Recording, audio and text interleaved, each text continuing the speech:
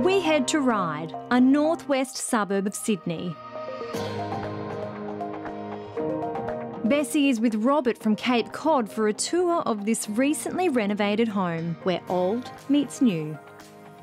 Here we are. This is great. So this is the existing build, and this is the redo. Yeah, the only impact on downstairs was really where the stair came through. Yeah. We actually moved a wall back to create a small study area, but really that's the stairs going up to something quite special. It's great. I can't wait to see upstairs. Perfect. Let's do it. Awesome.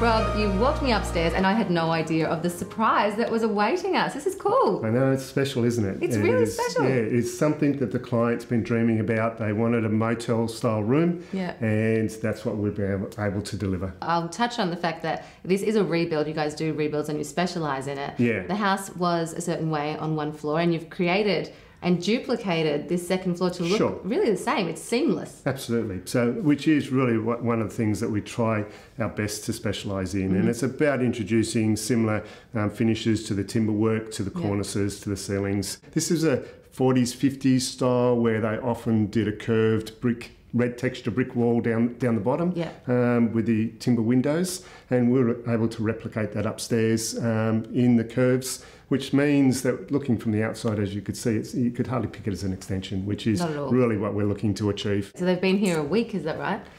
Yeah, they only moved upstairs last week. Wow, so what's the verdict? What are they saying? So, they're like, I mean, she's just escaping up here. I think she said to us this morning, she sort of gets upstairs by about 8:30 and gets her husband to finish things off downstairs while she just gets a bit quiet in space. It seems like a dream to have your parents' area in your bedroom and then have this lush kind of wet room at the back. And it's such a beautiful and bright and light space. I love the choice of tiles. It's really reflecting even more light in here, isn't it? That's right, the tiles and the mirrors and the light colours that they've chosen. But certainly there's plenty of ventilation from the highlight windows as well, so you get a great cross breeze, but light coming in. But yeah, no, it really is bright. This was a client that really knew what they wanted in relation to vanities and taps, and we were able to help them decide what they wanted, but they made the ultimate choice. And often that's the way with the alterations and additions as well. This is a one-off that people say, I need to go out and choose. So, we can help them in that process.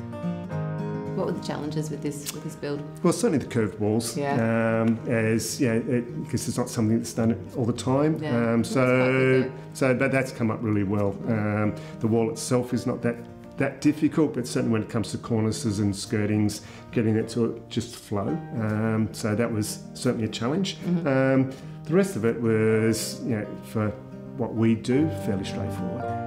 The staircase is gorgeous too. So when you came to the clients and said, look, we can do this and this is what we want to do, we want to put the staircase here, you've created a little side room that was originally, I think, one of the kids' bedrooms. We try and find a location that's obviously going to work for the upstairs and get to use the space that's left. So got to get it to work for the upstairs and downstairs.